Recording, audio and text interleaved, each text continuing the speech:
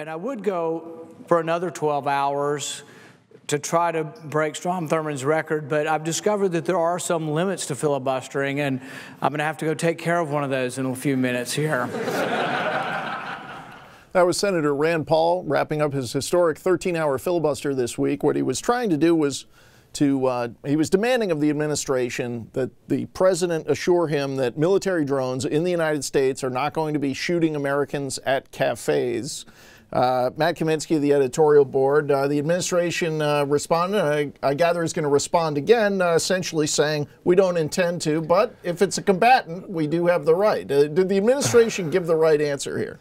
Well, yes. I mean, legally speaking, I think politically speaking is a different issue.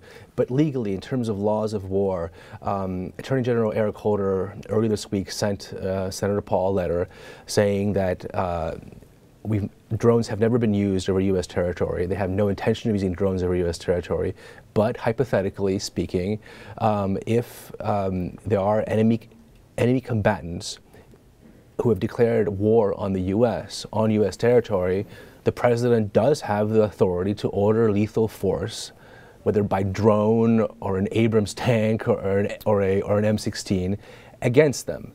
Now, and in fact, we have killed a U.S. citizen overseas, in this case, not in the United States, but Anwar al-Awlaki, who was making war on the United States. Right, exactly. That's sort of your passport is immaterial to whether you are an enemy of this country. In World War II, there were Americans who joined the Nazis. A couple of them actually snuck back on U.S. soil to try and perform some acts of sabotage. They were caught, they were tried by military court in secret, and they were executed, and the Supreme Court upheld it later on. The same thing applies here. I mean, the one thing which was unclear last night that, Senator Paul was saying, well, an innocent American could be targeted by a drone. No, the president has no right to target innocent Americans for extermination, believe it or not. And apparently Eric Holder has sent him a letter today clarifying that point. Okay, I think that gets to the heart of this issue, which is we're talking about drones. That's kind of the political fascination. But as you point out, it could be any weapon. I think the question here that a lot of Americans would have is how much power does the president have without a court to say this American citizen is affiliated with Al-Qaeda? I mean, is there a danger that could be abused? Not that you want all Al-Qaeda guys on their way to detonate a bomb to get all kinds of Miranda rights, but is there a concern there? Look, it's always a concern about the abuse of power by our government, and Americans should always be vigilant. So why we have a press, why we have Congress, why we have elections. That's a legitimate concern.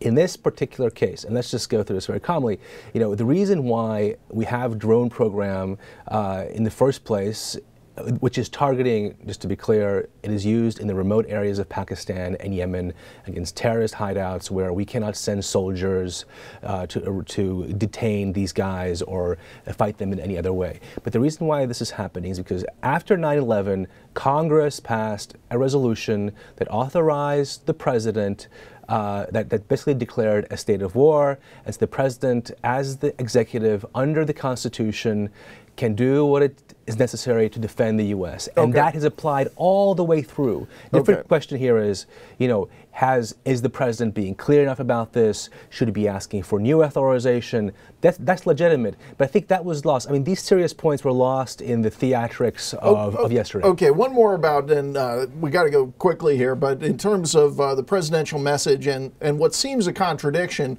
when we have the drone program here and basically asserting the president's right to defend the country, to attack combatants. Then we see Thursday the news that Osama bin Laden's son-in-law is now in New York in the custody of the FBI, which seems to be treating it as a law enforcement matter, even though he has appeared in Al-Qaeda videos after 9/11 saying, we're going to get you, United States. That seems like someone who would fit in the combatant category. What is he doing in what appears to be a civilian justice process. Well, if President Obama was still in the Senate and if George Bush was still in office, he would be on the floor there joining whoever was filibustering the Bush area counterterrorism policy. And this is actually an indictment of the Republicans who joined the filibuster. It is pure politics, and that's all it is. I mean, the promised President Obama that as a senator, as a candidate, he promised, I want this to be a law enforcement issue.